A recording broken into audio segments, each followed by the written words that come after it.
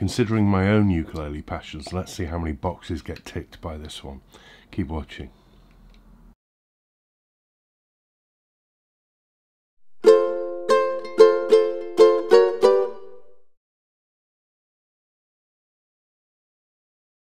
Yeah, good day, welcome back. It's GotAUkulele review day.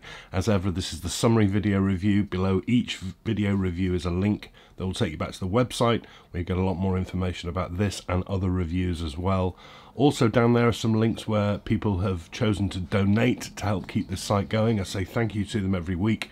Incredibly generous of them. It means I don't take money from brands and stores. I never will, because they would just be product placement adverts. And you can also help out by subscribing to the YouTube channel, ring the bell as well, and you'll get notified of new stuff coming your way. Okay, this one, certain amount of subjectivity in this one. It's a luthier review. I always like looking at luthier reviews, and the thing about luthier reviews is that they tend to be one-offs that you're reviewing, so they're not so much a review of the instrument itself, but more a review of the luthier's work, because you can specify what you want from a luthier. But also the subjectivity comes in because I saw this one go up for sale, and I bought it for myself for the simple reason that it ticked all the boxes for me that I really like. Vintage looking Sopranos. That luthier is from the UK. He's called Dave Morgan, who builds under the name of DJ Morgan Ukuleles. I've looked at a couple of his before. They've done extremely well. He's a very, very talented builder, and this is the one that caught my eye. This is the DJ Morgan vintage style Soprano, and let's just have a look. This ticks my boxes. So I have to say, subjectivity's out the way. I'm going to look at this as objectively as I can as well, but I clearly like the look of these because I am a big fan of simple standard Sopranos, and that's what this is. Although I say simple, we'll get into it. What he's done with this is he's modeled this on a 1920s vintage Hawaiian ukulele using very old traditional building techniques, and I'll come on to those as we get through the review. This is made of all solid mahogany wood, single piece on the top, back and sides, I believe. Yeah, all bent sides. And it is simple, but there's a nice bit of sort of grain and attractiveness to the wood. I really like mahogany Sopranos. The bridge, exactly what I want. There's another box ticked.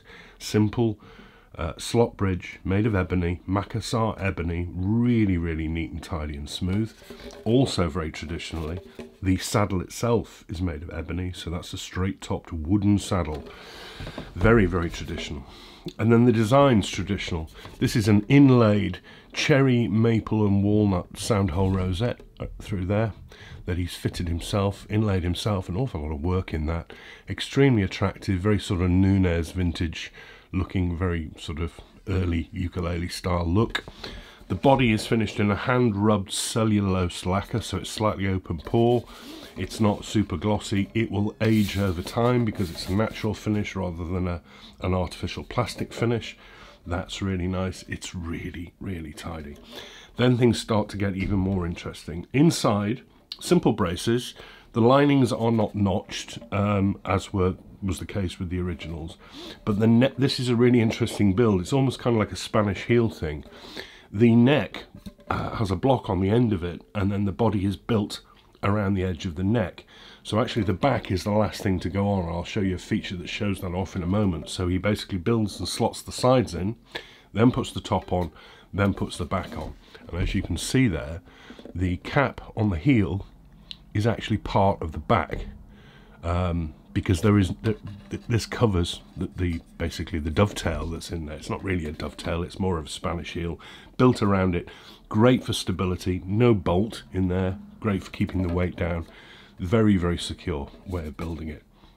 What's also interesting about what he's done here with the neck is you'll see that the fingerboard on this one is flush to the body. I'll come on to that in a moment, which was the case with the original ukuleles, but the problem with that is it could lead to some very, very high action that was next to impossible to take down.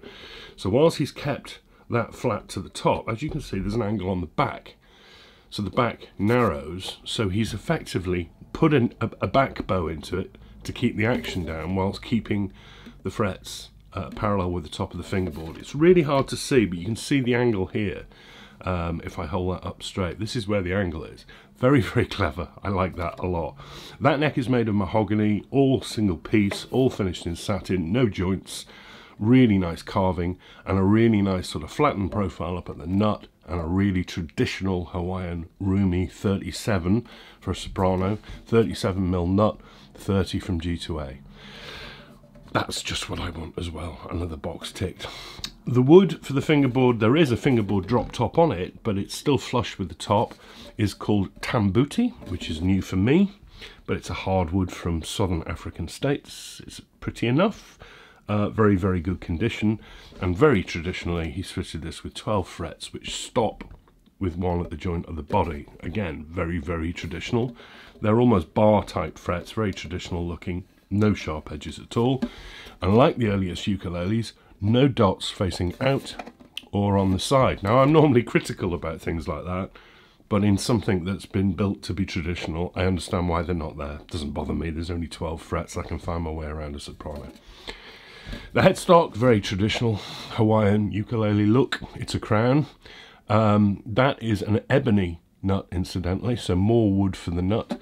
Crown headstock, more of the inlay to mirror the sound hole down the top, but these side swipes, as it were, are part of the DJ Morgan style of decoration. I think that looks great. I think that looks very traditional. I suppose my only addition that I'd ask for, if I had my way, would be to continue that stripe running down the fingerboard. I think that would really set it off like a traditional Nunez style instrument, but I'm really splitting hairs.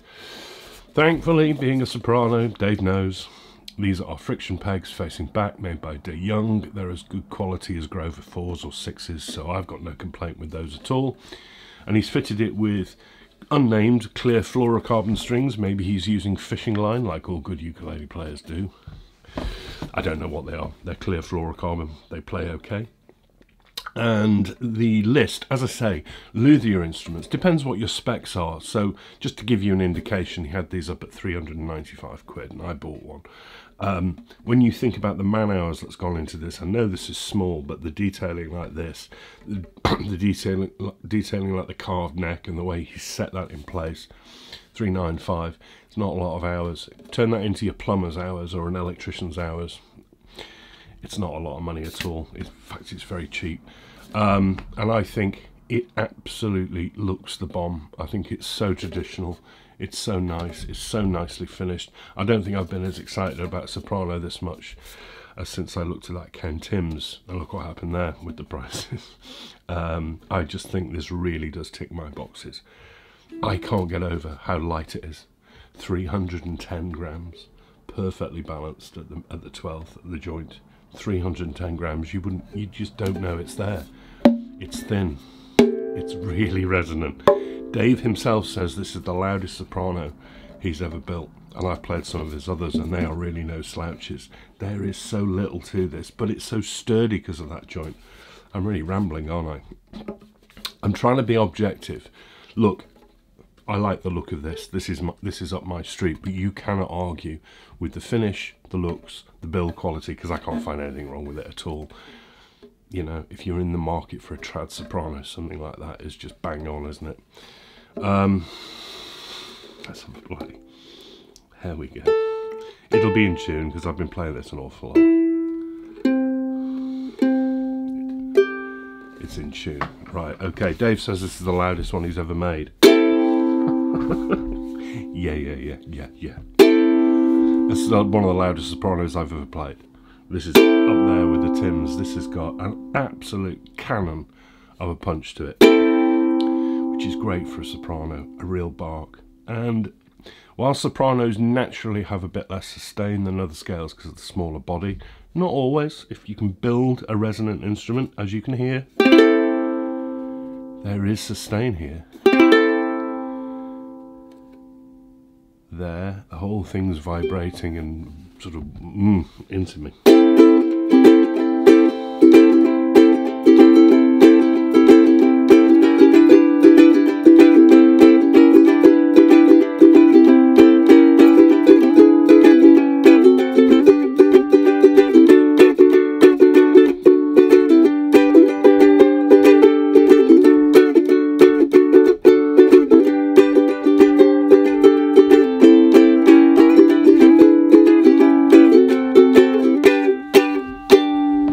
So there's peppy, jangly there, but it's warm. It's obviously bright and bouncy because it's a soprano, but there's a warmth, a woody warmth.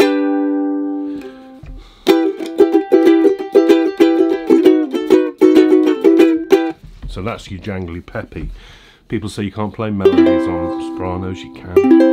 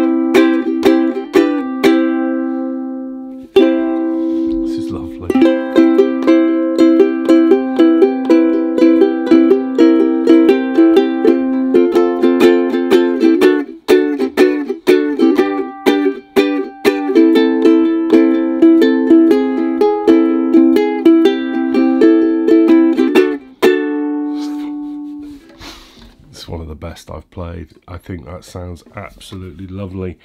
It's not a one-trick pony. It's not all bright, it's not all dark, it's not muddy. The clarity is superb. It's got a really nice rounded tone right there across the middle. Obviously it's got the peppy jangliness that you want from a soprano. It's got great punch. It's louder than some tenors I've played this. I mean, that it's a really loud instrument. It just rings on and on and on. It's got an incredible punch. But I really like that balanced tone to it, that it's not just all zingy and sort of nasally like some sopranos can be. There's more rounded woodiness to it. The looks do it for me, that's the subjective side. The scale does it for me, that's the subjective side. There is nothing subjective about the quality of the build here and how this has been put together. There is nothing subjective about the fact that that volume is so good. And there's nothing subjective, I don't think, about the tone being nice and balanced from right down the middle. 395 quid, what a bargain. I don't think he's got any more of these. He made a couple of them. You might get in touch with him and say, hi Dave, and ask nicely, and he may build you one. He may build some more, but equally he's building other stuff. He's a low volume builder, so just keep an eye on his website and see what comes up. That's what I did. I saw this, I knew Dave, and I thought I've got to have that. And I'm so glad I picked it up because it didn't disappoint at all. The Dave Morgan, DJ Morgan vintage style soprano in all solid mahogany. This one has excited me as much as that Ken Timms did. They're on a par. I think it's just absolutely spot on. Absolutely spot on. Thank you so much, Dave. It's not on loan. I bought it with my own funds, not with blog funds, with my money. And that's because this is just the sort of thing that I like, and I really am wanging on now, aren't I? DJ Morgan, what a bit of a genius. He should build more, I think. What do you think? Tell me. Thank you very much for watching and your ongoing support. This has been a real fun one. It was just a joy to write about something like this. This isn't a review. This is just me going, it's great, isn't it? There goes my subjectivity. But anyway, thank you very much for watching.